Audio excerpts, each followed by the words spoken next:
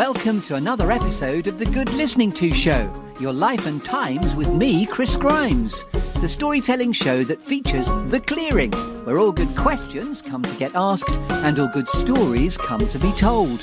And where all my guests have two things in common. They're all creative individuals and all with an interesting story to tell.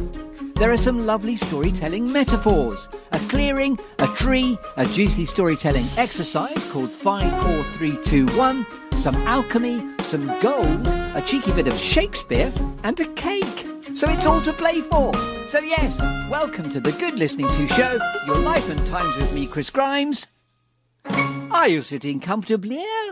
Then we shall begin.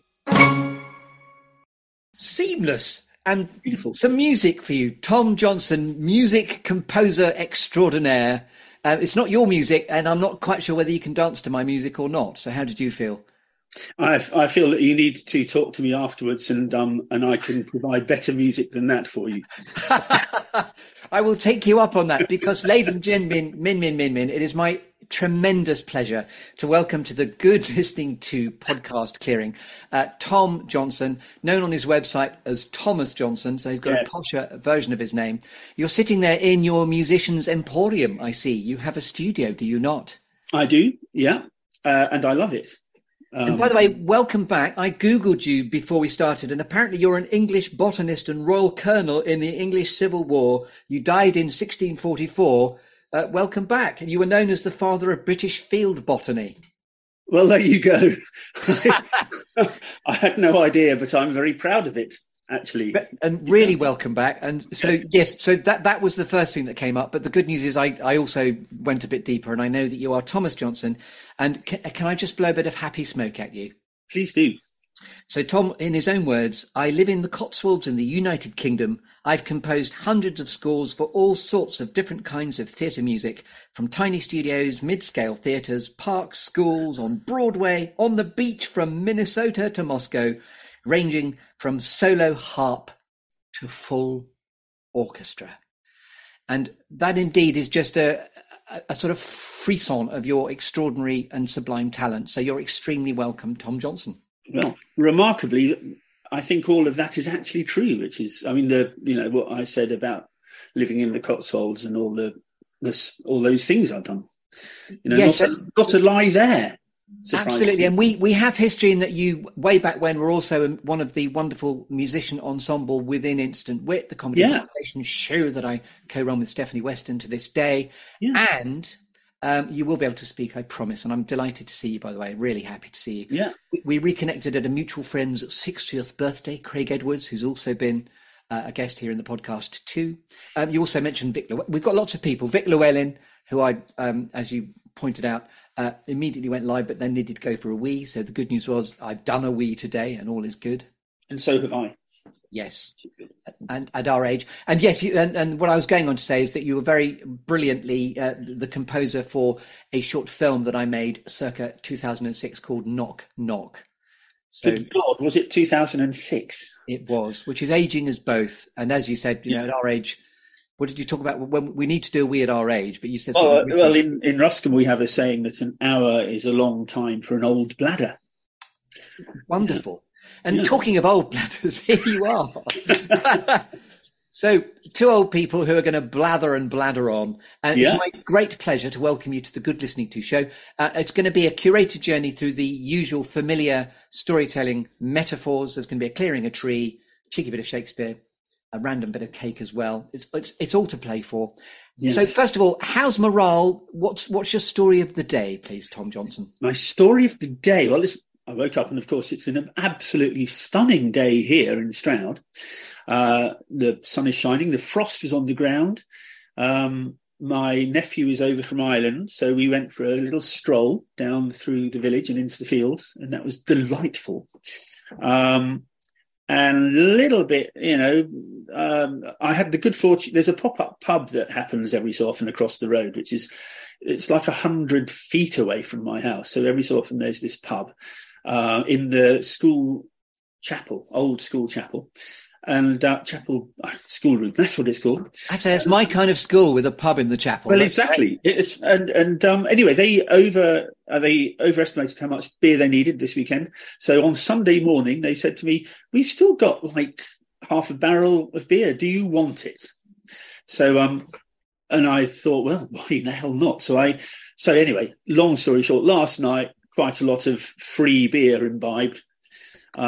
And it was delightful. So a little bit sketchy this morning, but, the sunshine has cleared that up. And here I am now. Yeah. And I played an accordion as well. So, and what did you say about the accordion? I played a bit of accordion just before we talked. Yes. To practice for a little two-hander show that I'm doing with a friend of mine, Chris Garner, who you might know. I don't know. He works with the Natural Theatre Company. But anyway, we're doing a Christmas carol, a sort of reading for posh restaurants, a few dates this Christmas, and I'm playing a bit of accordion, a bit of Christmas money to pay for the turkey. Yeah. Very Dickensian of you. And indeed, you are brilliant at the accordion. That was the main instrument that you used for the Knock Knock music as well. And You're in great company. I think regionally, there's the lovely Pete Rosser as well, who's another accordionist. Although he's up in the North Country now. And yes, you are a multi-instrumentalist. I mean, just looking at you can see that. So just run us through the sort of the different instruments one can play, please. Well, my main instrument is the violin. And the guitar, various different guitars, electric and acoustic. I picked up the accordion. I learned the accordion really specifically for theatre, because it's such an incredible, it's a brilliant instrument for theatre because it's portable. And it's much more adaptable and multi-genre than people give it credence for. People think of it as the French instrument, but you can do an incredible number of different kind of things. And it's a very atmospheric instrument. So I sort of learnt that for theatre specifically. So I suppose that's it, really. Violin, guitar, accordion. Yeah. And I was happily dissing you this morning by Tom, always on the fiddle, Johnson was what I put. Yes, I've never heard that joke before. So I'd just like to apologise for doing it again, obviously. Hurrah. So you're extremely welcome. Anything else you'd like to say before I get you on the open road? Anything you should like to say? No, anything you'd like to say before I get you on the open road?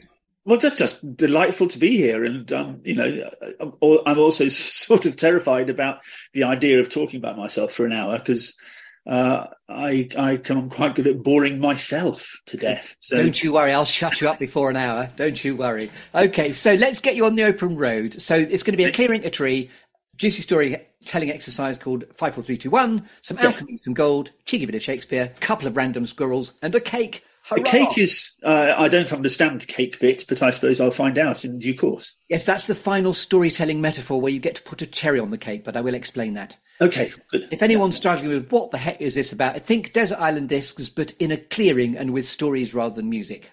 All good. It's kind of how I explained it to my nephew last night, actually. So there you go. Through beer goggles, because you were imbibing a bit. Oh, yeah, exactly. Yeah.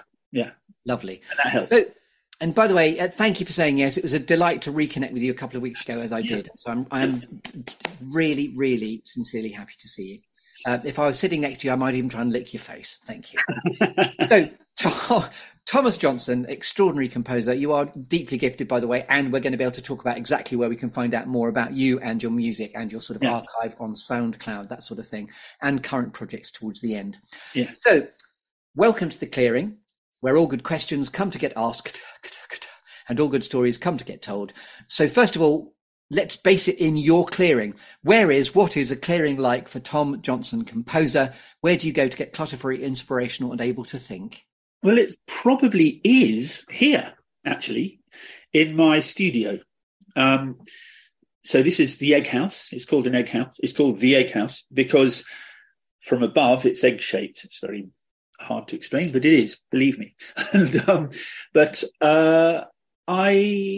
is a really good focused place where I can find my flow. It's incredibly calm and amazing, beautiful view out the front here, across the Cotswolds to Selsley Common. And it's all just very nice and contained. And I've got all my stuff and it's calm. It's a calm place to be and to work. Yeah. And there is a backstory as well, because I remember very powerfully you did have a house fire and a Christmas tree incident. There was indeed, yes. So do you want to just tell us a bit more about that? Because you said something that really struck me when you said most of the time insurers tell us that people move away from the house in which nearly went down, but you've absolutely remade it as you've reconnected to it. Yeah. So do you want me to tell you about the fire? Unless you're going to talk about that later, but no, I'm not. I wasn't planning on talking about it, but So 12th night, some 12 years ago. We used to have candles on our Christmas tree. And 12th night we were going to get rid of the decorations in the tree, but we're going to have one last burn. And we did have a last burn. So my dear darling Rachel lit a candle. But in front of her eyes, the tree caught fire in front of her very eyes, and I can't tell you how quickly it went up. I was sort of standing looking, and there's a fire. Called the fire brigade like immediately, and within a minute, the flames were arcing across the room, and there was no putting it out. There was no question of being able to put water on it. Right? My 11-year-old son was just about to get in the bath. So we had to call him downstairs very quickly. And honestly, the whole thing went up in flames very, very quickly. And we were outside in the freezing cold. And it was a very, very cold winter. It was the coldest we've had for a long time. So it was sort of -4 or something outside. And there we were outside the house, wearing very little, because it was all nice and cozy inside, watching our house burn down. It was very weird, very weird. And the fire brigade couldn't make it very quickly because the roads were all closed because there was so much snow. So they couldn't get here. Eventually they got here in little 4x4s. They couldn't then get the fire hydrant because it was under snow. So it was sort of mad and surreal. And so that happened. And then we couldn't live in a house for 6 months or something like that. UK Health Radio, the station that makes you feel good.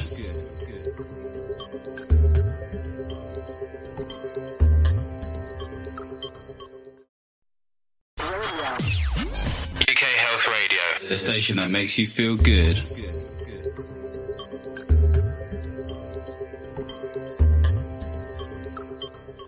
But no, you're right. The insurer said most people move out after they've burnt their house down.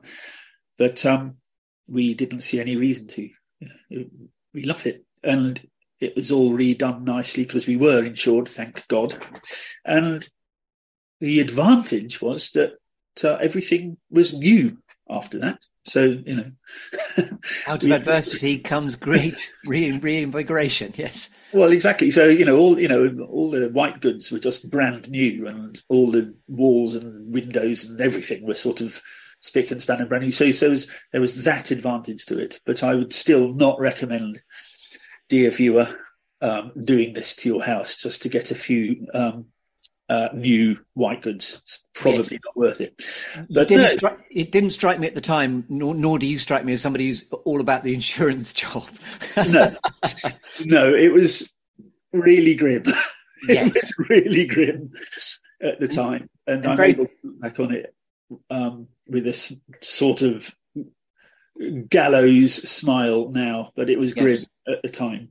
Yeah. Very, very Dickensian again, coming full circle to that you're about to do another Christmas Carol, that it was on the 12th night and all that stuff. Well, exactly, yes. We're sort of very careful about not setting fire to the house on 12th night these days. Yes. We've succeeded so far, so that's good. And there is that expression, lightning never strikes twice. So hopefully... Well, actually, the insurer said, amazingly, our insurance premium went down after that. And I said, why? How come? And they said, well, because it's just never happened. Touch wood. People don't generally have two house fires. So it doesn't sort of do anything to your premium, which is weird. Wow, it sounds like you've even got a kind insurance company there as well. I have to say, they were pretty bloody good, yeah. Yes. Great. Wow. I've never thought of sort of trying to sort of amplify or crank the handle of an insurance company. Well, no, or quite. just before. No. Well, thank you for telling us that. But what's so lovely is you're still there within the egg studio, as I think you called it. Yes. So the egg house, House. is separate from the house. Yeah. So the egg house was untouched, and actually, all my musical instruments were in here. So it could have been a lot worse. So I didn't lose any of my fiddle was in here and stuff. So there were a lot of really precious musical things that weren't touched. So that was good.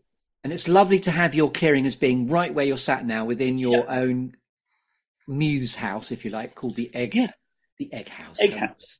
Lovely. And so now I'm going to arrive with a tree, if I may, but not a Christmas tree. Easy, Tiger.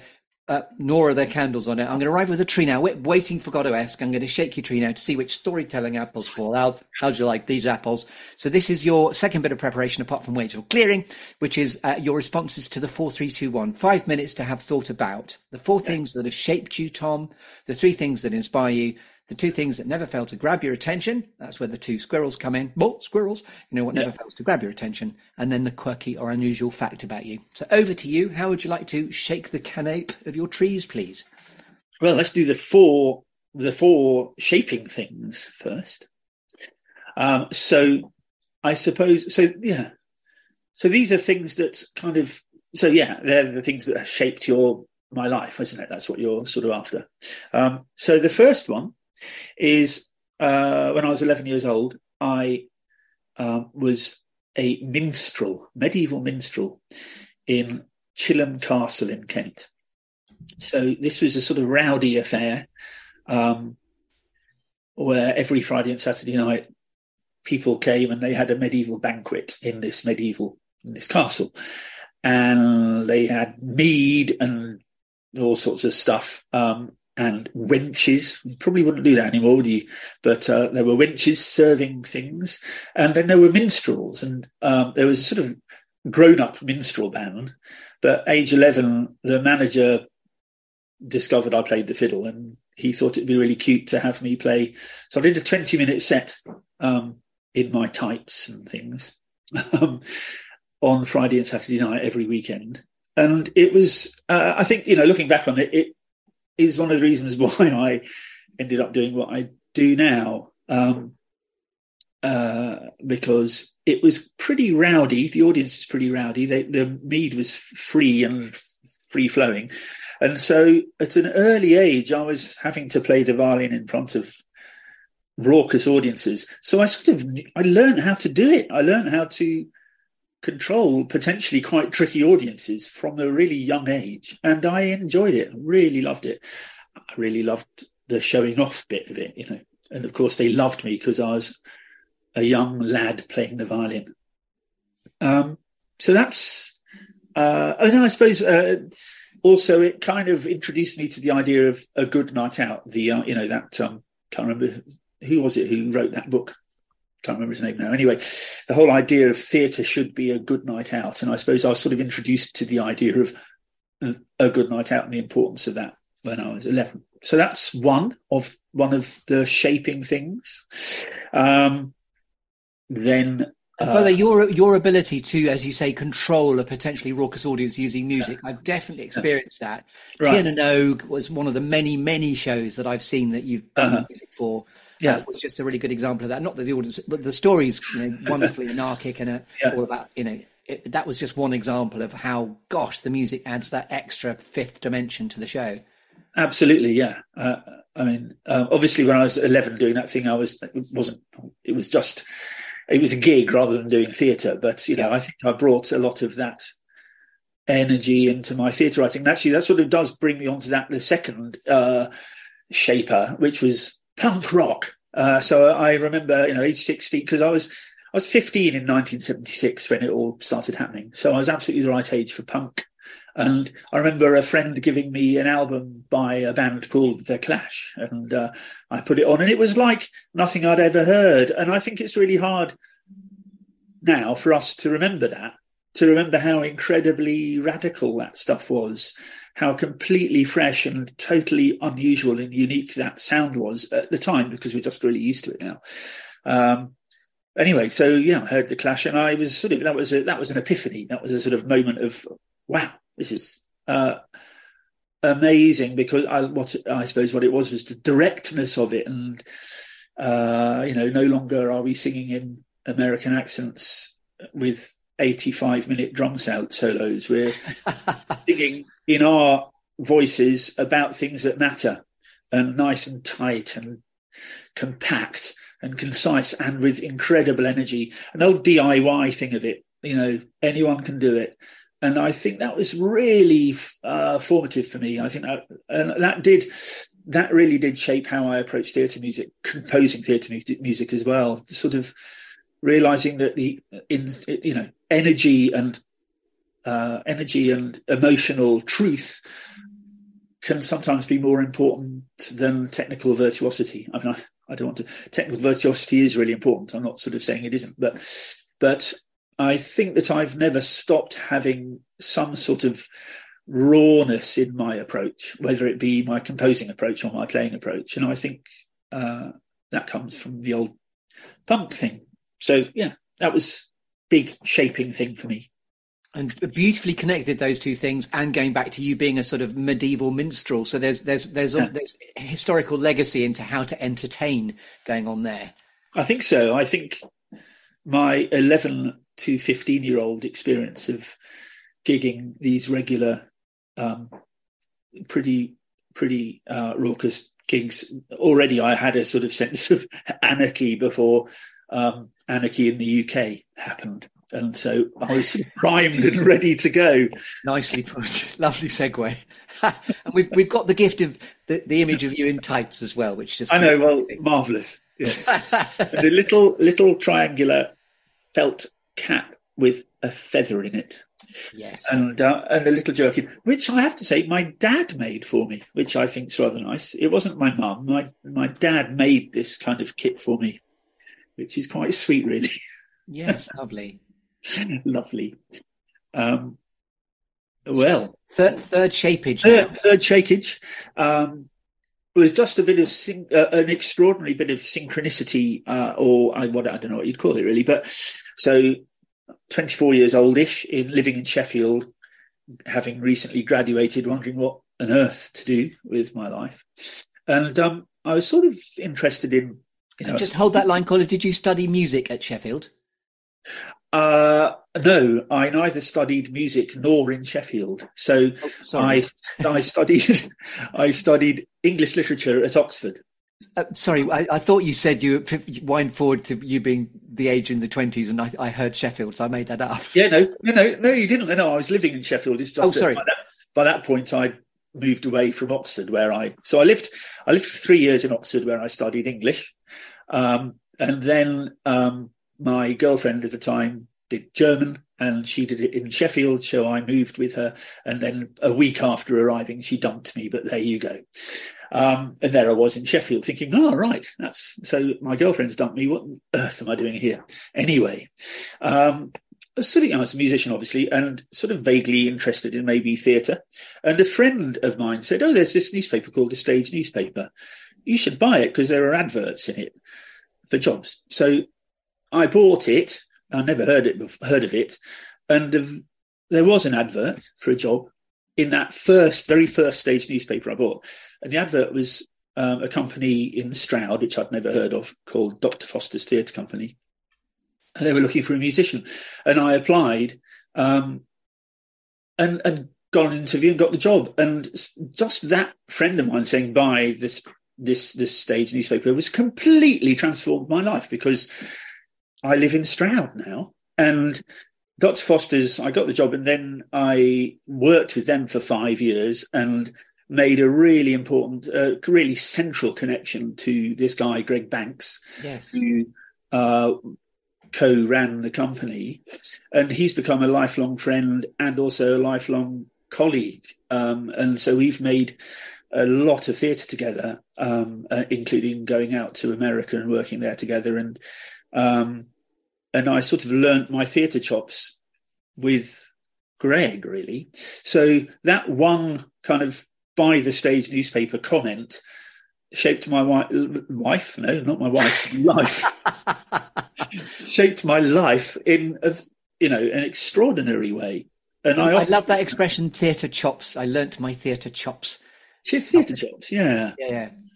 And I want, if I hadn't seen that mate on that day, this whole thing wouldn't have happened. Something else would have happened. There is that lovely thing, isn't there? What's meant for you won't pass you by, provided you're receptive to what the heck's going on in front of you. Yeah, I guess. Yeah. And it makes you wonder what other paths weren't taken. Yes. Because they just didn't come and up. Every now and again, opportunities are like doors on or windows on totally lubricated hinges. Yeah. Blow open for you. Yeah. It's interesting, isn't it?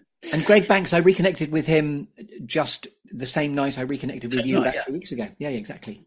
Well, he lives over there. I mean, sort of 2 miles that way. He's, really good friend. And, we've done lots of work together. So, yeah.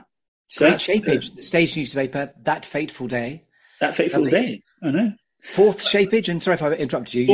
Fourth Shapeage. I mean, I don't think it sort of is particularly a career thing or anything, but the birth of my children, it's impossible to not think of that as, the most massive radical shapeage of anything that could have happened, really. So, but that's just a sort of huge life thing, The Gabriel and the Zackage that arrived. Gabriel and the Zackage, exactly. Yeah. Lovely. Anything else you want to say about how they've shaped you? You don't have to, because that says it. It's so kind of myriad and huge. It's impossible to sort of, everything really. Yeah, I love that. Just let it hang there. Yeah. Gabriel and the Zackage. Yeah. Beautiful. And now, 3 things that inspire you. And if there's any overlap, don't worry, because this is all very inspirational anyway, what you're talking about. Okay. I mean, sticking with family, my mum, she's incredibly inspiring. She's 96.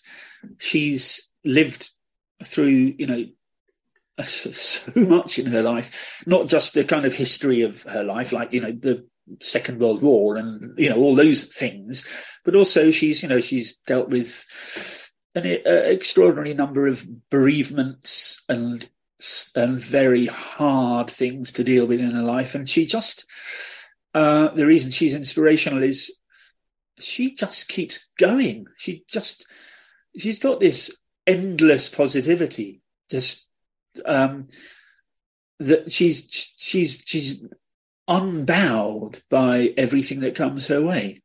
Even now, she's got dementia now and mouth cancer and lives in a care home.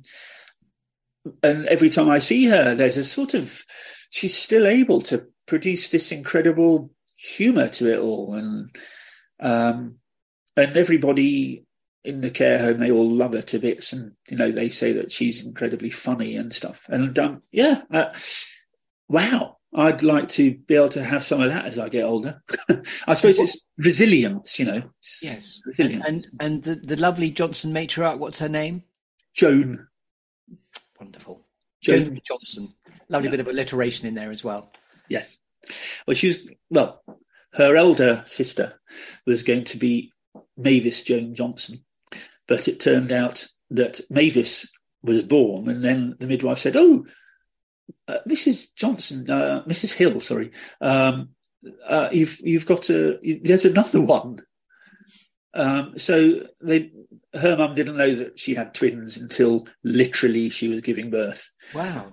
So Mavis Joan Hill became 2 children, Mavis Hill and Joan Hill. So, lovely. Yes, lovely. Yeah. I'm happy that she's still with us, and yeah, gosh, how profound.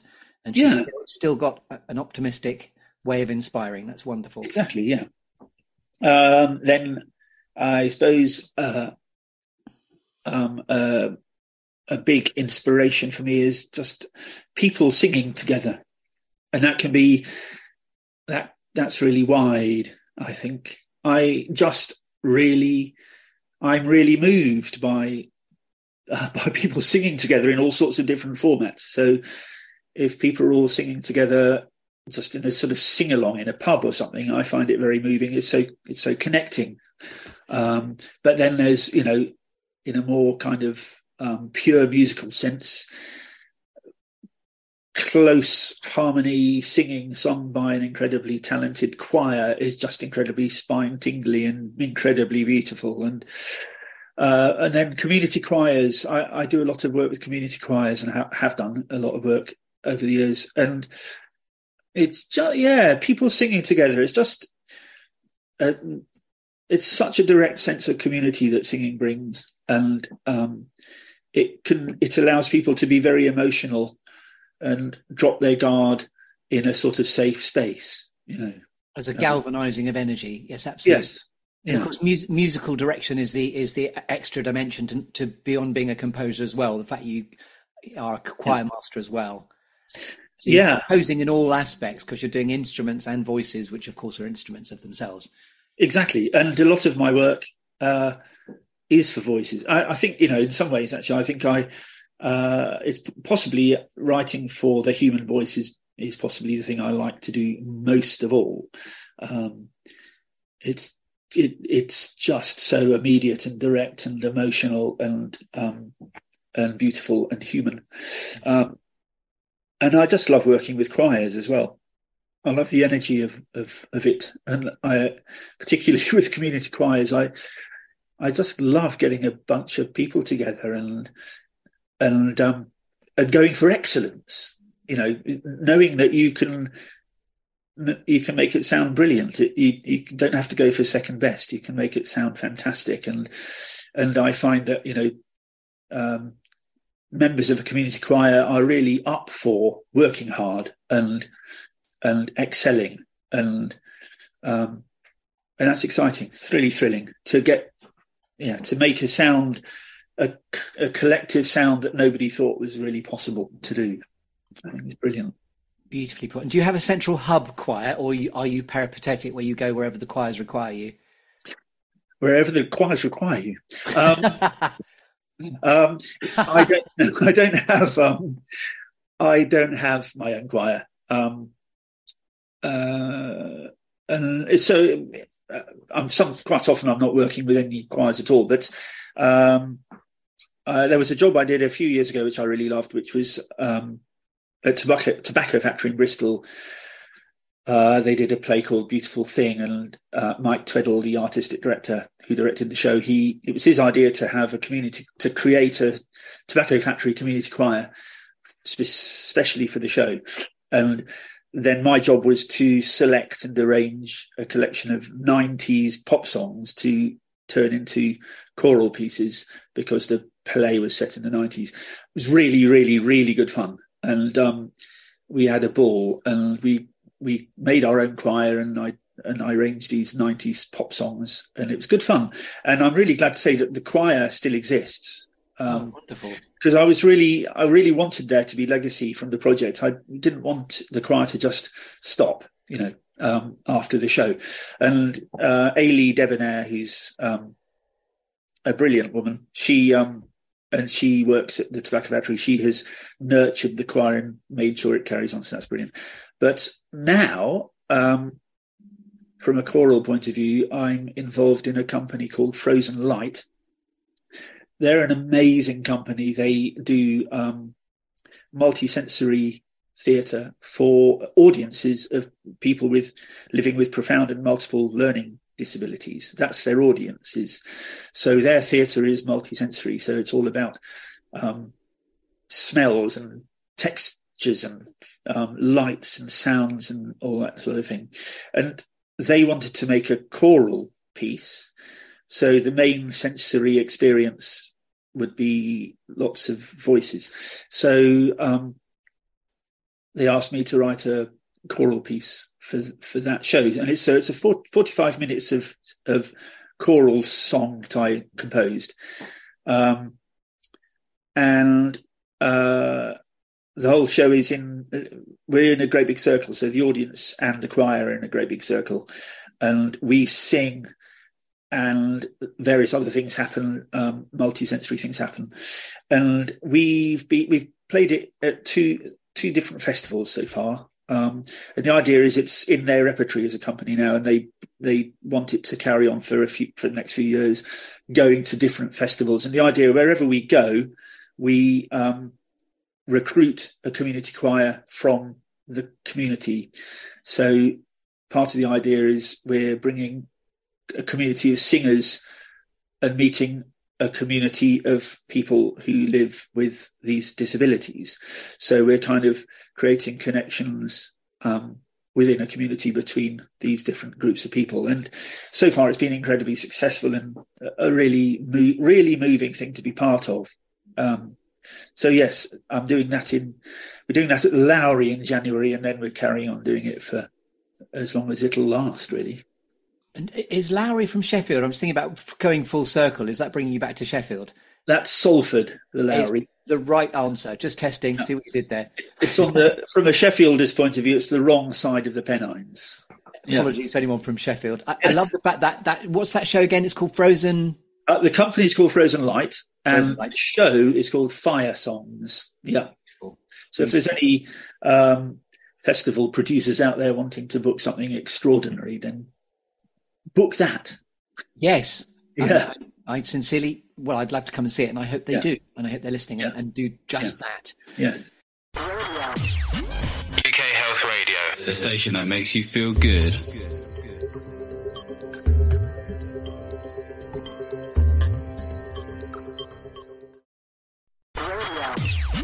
UK Health Radio, the station that makes you feel good.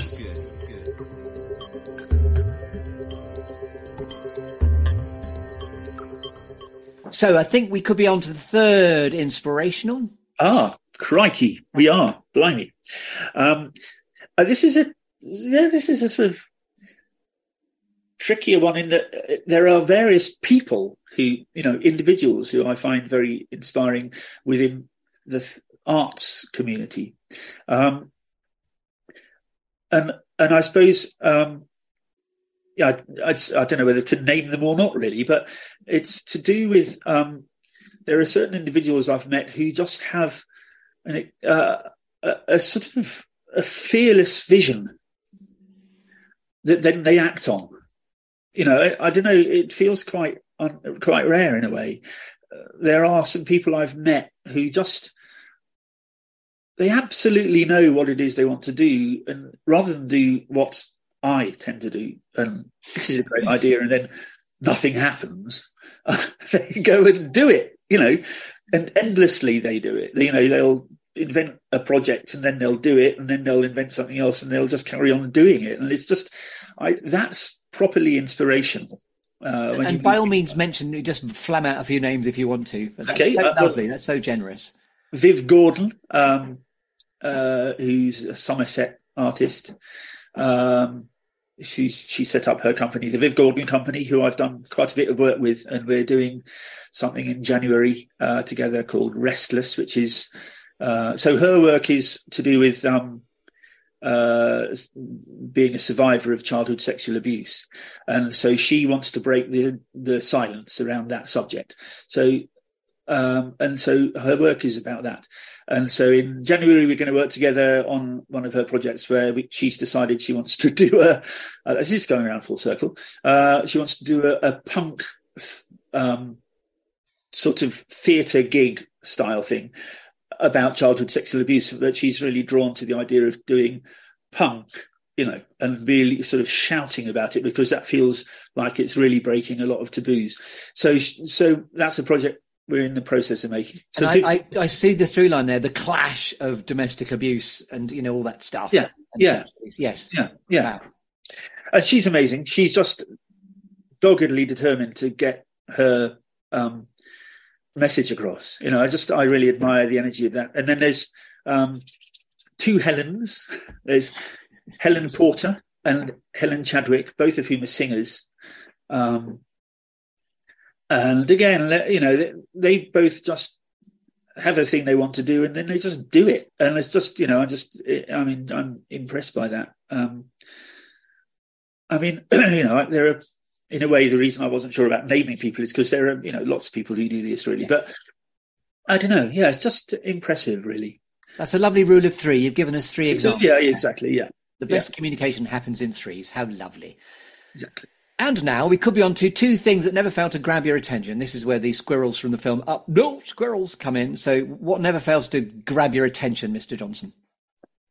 I find it hard to walk past a really good guitar shop. That's a happy surprise. I thought you were going to say pub there and real ale, but no, guitar shop. Yes. Yeah, it's quite hard. Yeah. I think that might be a bit of a squirrel moment. And not necessarily just guitar shop, but, sort of musical instrument shop, as long as it's really good. And I can happily spend all day playing all their incredibly expensive guitars and then not buying any of them. Of course, I would buy all of them probably if I could. But so that's an attention grabber. And funnily enough, you did spot the other one. I'm that transparent. A really, really good pub in the mountains, if possible, with a sunset view. Lovely. It's pretty hard to avoid if I happen to chance upon it. So, yeah. I wish you well. I hope you happen upon it more often than you know. Wonderful. Yes. It's great. Thank you. Okay, and now a quirky or unusual fact about you we couldn't possibly know until you tell us. Very hard question, that one. I don't know what's quirky or unusual about me, but I suppose it's slightly unusual that I've never done anything other than what I do for, work-wise. So I really have never had a job other than this one. And unless if your dogged determination, because what you've been describing is an incredible journey of craftsmanship and as a great beauty, but at some cost, because we know the artist's way is not an easy one. We've had many conversations about the struggle of creativity. Yeah, it's really hard.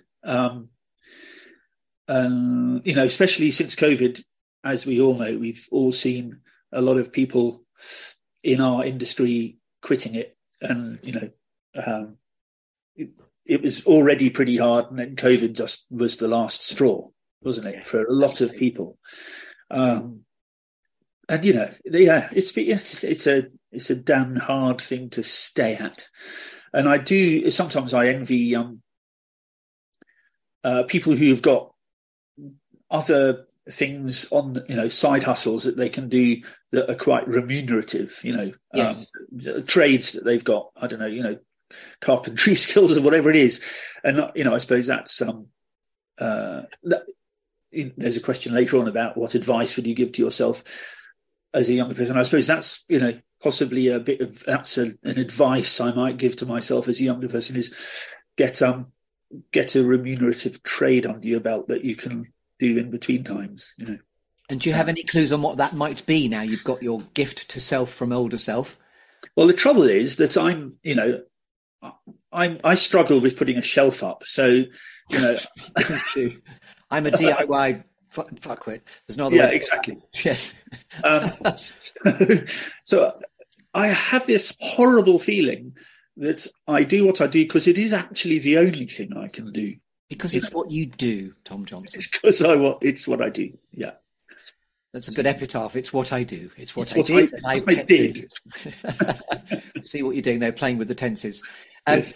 So now we'll talk about alchemy and gold. We stay in the clearing. We've done a wonderful bit of tree foliage, shakeage. Now we stay in the clearing and we're going to talk about alchemy and gold now. You've been giving us by the bucket load anyway, but when you're at purpose and in flow, what are you most happy doing and revealing to the world, Tom Johnson? Well, probably running a rehearsal, running a room in a rehearsal when it's going really well. Obviously, there are many, many times when it isn't, or when it's just kind of what you're doing. But there are those magical occasional moments when I'm running a room doing whatever it is, either a group of singers or a group of actors or musicians, whatever it is. And we're all just really there and really just making it happen. And there's nothing better, actually, than that. And the full circle of when your 11-year-old self dressed in your sort of minstrel garb, fiddling a room, that's facilitating, enabling, fiddling with a room to make the magic of a rehearsal happen. Yes, full circle. Yes. No, that's right. And,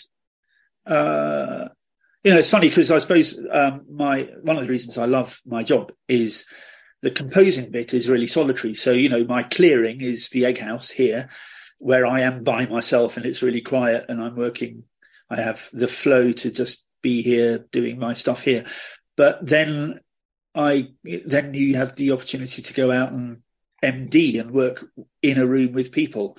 And that's brilliant, having both. I wouldn't want to do just the sitting composing bit by itself, The collaborative bit is really important and really lovely, really rewarding. There's a lovely sort of centrifugal force in that. It starts from an inner hub and then emanates out. Yeah.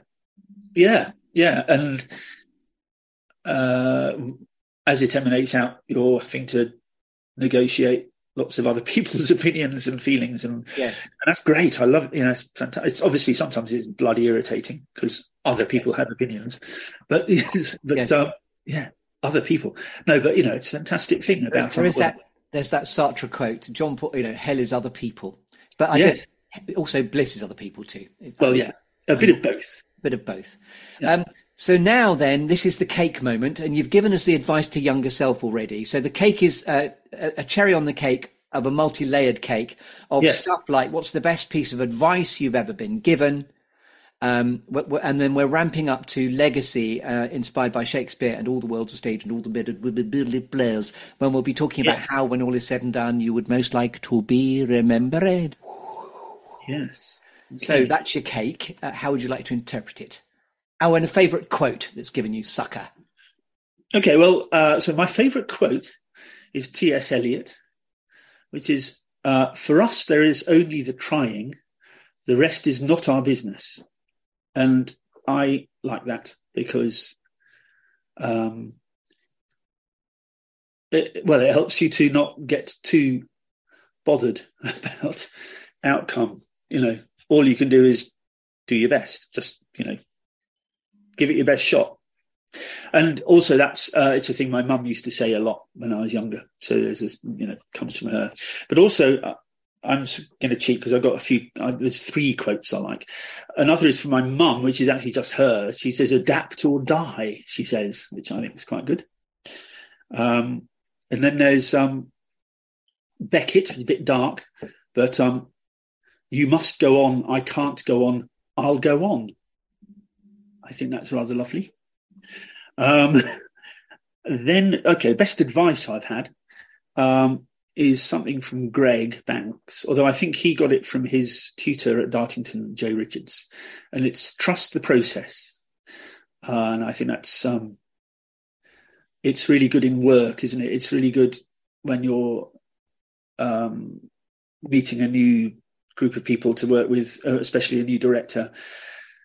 I think you just have to trust the process and trust that it's going to lead somewhere and be a good thing. But also I think that's a good thing for life as well. Is there, have I missed anything? No, I'm just really blown away by how, what a beautiful interpretation of that part that was. Yeah. And now, and I'm wanting to just hang it there with silence because that was lovely. Bit of Shakespeare now. How, when all is said and done, let's talk about legacy now, Tom. When all is said and done, how would you like to be remembered? As that guy who became incredibly wealthy and successful age 65.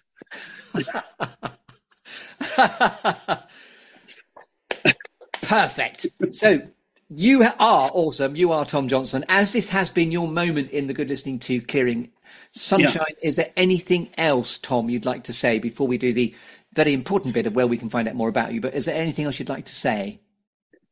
Just that it's been a pleasure doing this, and lovely to meet you on the screen over there. And yeah, great. It's been more enjoyable than I thought it would be, and less nerve-wracking. So thank you. You're very welcome. And where can we find out more about the wonderful Tom Johnson composer, or Thomas Johnson as he's known on the website, on the old interweb, please? My website is thomasjohnsоncomposer.com. But you can also hear a shed load of my music on SoundCloud. What is it? SoundCloud.com/Thomas F. Johnson. And you can hear lots of music there. And if you do want to get hold of me, you can get hold of me via the website. So, And what does the F in the F Johnson stand for? Frederick, which is my grandfather. Wonderful. Yeah.